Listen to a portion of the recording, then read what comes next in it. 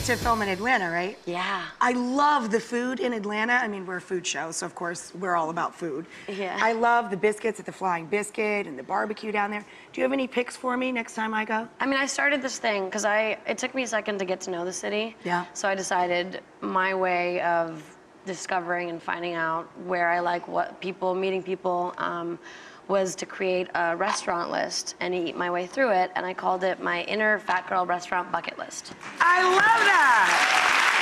So I'll send it to you. I want your Inner Fat Girl list, promise? Yeah, promise. So first timers here always get the big three or rapid fire. So rapid fire, your first big purchase when you got a good paycheck. A car. Convertible, which is a stupid idea. No. Fun. It was fun, but then in the winter I was freezing. Yeah, true. I was like shaking. It does get a lot colder in Atlanta than most people think. Yeah. Grossest thing you ever ate? Now, I could definitely top anybody on this one. Last week, a friend of mine made me, against my will, try sea urchin. Oh, you didn't like it? No, the texture's weird and gooey, and it's got spikes. It looks like it's gonna attack you. It does have it's an acquired taste. The texture is a little odd for most people. Yeah, yeah.